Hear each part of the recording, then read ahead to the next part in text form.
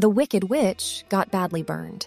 A special effects stunt gone wrong actually caused the actress who played the Wicked Witch of the West to be severely burned and injured. Margaret Hamilton was fulfilling her role as the evil witch when a stunt went south in a hurry, causing second- and third-degree burns to her hands and face. In the part of the movie where the witch makes her smoky exit from Munchkinland, Hamilton was supposed to slip out of the set behind the flames and smoke via a secret trap door. However, the trapdoor failed to open in time, meaning her dress, hat, and broom all caught fire, severely burning the actress in the process. She had to recuperate at home for 6 weeks before returning to filming.